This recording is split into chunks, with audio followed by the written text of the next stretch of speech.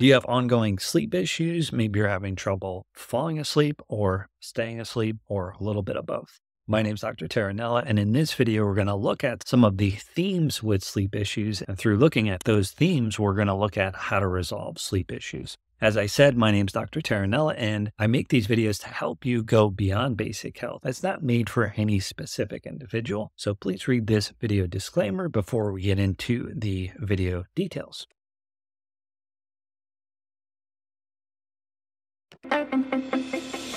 So in this video, we're going to look at how to resolve sleep issues. And of course, there's lots of different reasons why people might have sleep issues. And if you're having ongoing sleep problems, there's some really kind of more basic things that should be done to improve your sleep before looking at some of these more detailed reasons and problems. But I'm not going to cover those here, except to say that you should look at sleep hygiene and how to optimize those things first and foremost. All right, so when I'm looking at how to resolve sleep issues, the first thing I like to do is kind of put it into different categories. Do you have trouble falling asleep? Do you have trouble staying asleep? Or do you have a little bit of both? And most of the time, people have more so one or the other, meaning they have more of a problem staying asleep than falling asleep or vice versa. And that's just helpful to know because I think about those problems in different ways, meaning there's different mechanisms typically that are going on that trigger each of those problems. And sometimes there is some overlap, of course. So we are going to talk about both in a little bit of detail in this video. But before we get into that, I just wanted to mention that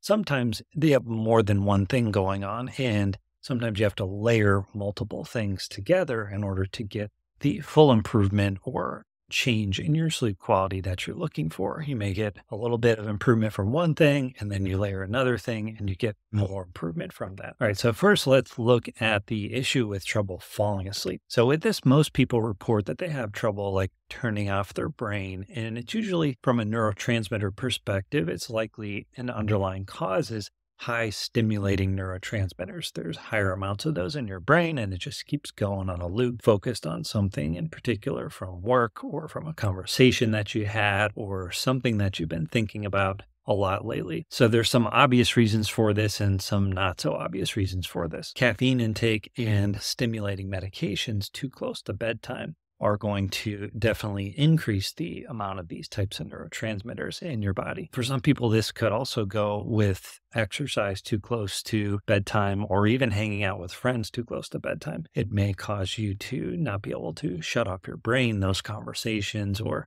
that activity is still kind of like sitting with you. And with regard to caffeine, you may be surprised to know that some people drink cup of coffee at or some sort of caffeinated beverage at 3 or 4 p.m. and they wonder why they're waking up at 2 or 3 a.m. and they can't fall back to sleep. Or better yet, they can't fall asleep initially. All drugs, medications, including caffeine, have a certain half-life, which means the amount of time it takes for half of that substance to get eliminated out of your body. So for caffeine, it's going to range. Everyone's slightly different in how their enzymes work, but it may be anywhere from 5 to 7 hours. So if you take that caffeine at 12 p.m., that means half of it's going to be out of your system at 5 or 7 p.m. And for some people, that could be a few hours before they're going to bed. And so if they had 100 milligrams of caffeine at 12 o'clock, there's still 50 milligrams when they're going to sleep. Now, they may be able to fall asleep, but it's still kind of in their system. So they may pass over some of the stages of sleep quicker than they otherwise would and not get as restful or deep of sleep. Of course, some people are more efficient at breaking caffeine down, and they may think that because they're able to fall asleep really quickly, it's not affecting them. But that would be a mistake. Now, let's say you're one of those people and you're breaking down the caffeine fairly quickly. Let's say it takes you about 4 hours to break down half of that caffeine and you drink your last cup at around 3 p.m. Well, half of that's still in your system at 7 and still going to be in your system later that evening when you may be sleeping at 11 p.m. So these are some things to keep in mind when you're choosing what type of caffeine to drink, especially when you have ongoing sleep issues. I've had people make this one single adjustment and had a really big impact on their sleep quality. Of course, it's not always that simple, and it's good to mention just in case. Sometimes just adjusting the cutoff time by 1 hour, 30 minutes can make a significant change. So as I mentioned, we're all slightly different in how we break down different neurotransmitters and different chemicals, medications, caffeine in our body. And because of that, some of us have more trouble with breaking down the stimulating neurotransmitters in our bodies as well. But there's things that we can do to enhance how our bodies break those things down. So for example, there's the COMT gene alteration. COMT stands for catechol O-methyltransferase, and it's a enzyme that breaks down catecholamines. These are things like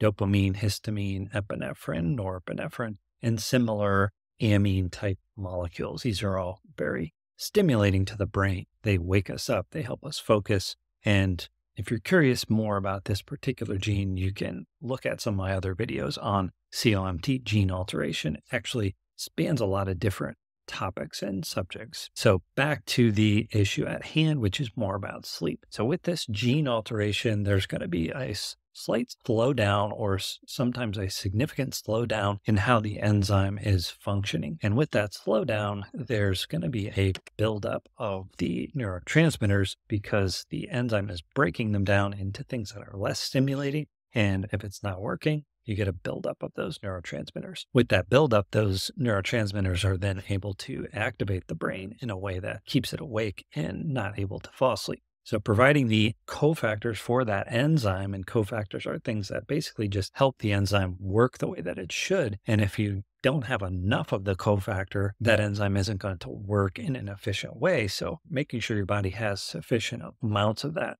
cofactor can really make sure that the functionality of the enzyme that's there, even though it's slowed down, it's going to work as efficiently as possible. In this case, magnesium is one of those cofactors, and using specific types of magnesium, you can see the description for one that we use and trust, and it can be really helpful at eliminating some of these neurotransmitters. Now, what a lot of my patients find is that this helps them fall asleep. And it's not going to knock you out and immediately go to sleep, but it's going to help you shorten that time that it takes for you to fall asleep. Now, you don't necessarily need a gene test or figure out if you have this COMT enzyme in order for it to work. This pattern of improvement with magnesium typically works for those people that are having more trouble falling asleep. So if it takes you more than 30 minutes or so to fall asleep, there's a good chance that this is going to help you shorten that window. And this is especially true if it's been with you for a good chunk of your life, meaning like you've always had trouble falling asleep even since you were a teenager or a young adult. That being said, magnesium can help regardless of this is an ongoing thing or a new thing. Even in the case that you're dealing with some situational stress,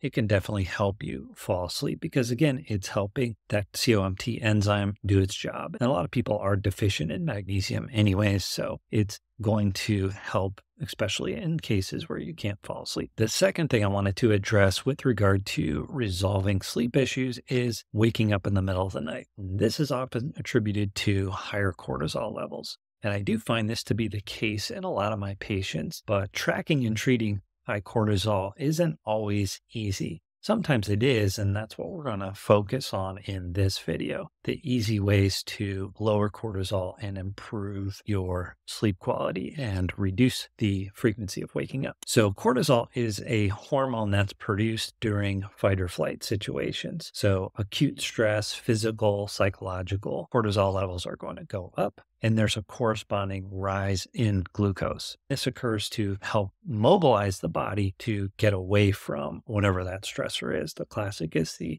saber-toothed tiger or some sort of physical stressor. However, for psychological stress, and specifically if you're sleeping, you don't really have anywhere to go, and this doesn't really help that much. So if this sounds like it describes you and your situation, there are some herbal things that can help with lowering or minimizing cortisol levels. One is called ashwagandha, and ashwagandha works like an adaptogen. You can also think of it like a weak agonist, and it can increase the activity of cortisol when cortisol is low and reduce cortisol activity when cortisol is high. Check out the description for one that I typically use. Another more potent product that can be used to help reduce cortisol levels and sometimes stress levels is called phosphatidylserine.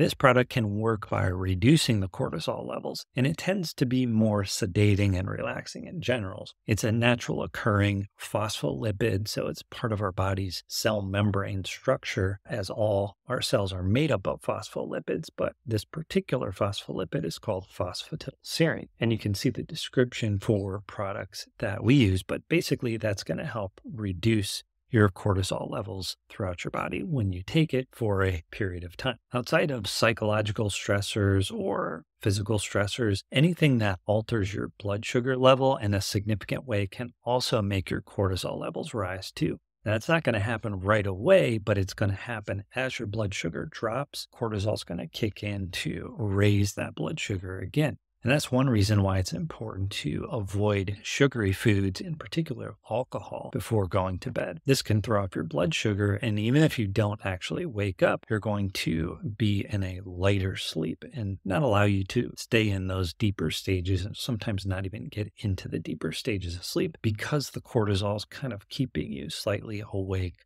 all the time. Now, if you start to change your diet to improve your blood sugar levels, it's not going to improve your sleep right away. Sometimes it's going to take weeks, months to see those improvements. Using some kind of tracking system for your blood sugar or your sleep can be really helpful for these cases as well. This topic on cortisol and blood sugar is something that I'm going to address in an upcoming video on what causes trouble staying asleep. We're going to look at some of the research behind this and some of the broader implications. All right, that's all I had to discuss on this topic, how to resolve sleep issues. If you do have questions on this topic, drop them in the comment section. I'll do my best to answer your question. If you need or want a more customized, useful answer, consider joining the membership program. We'll have more time and attention to address your question. Either way, I'll try and answer your question. Thanks again for watching. We'll see you next time.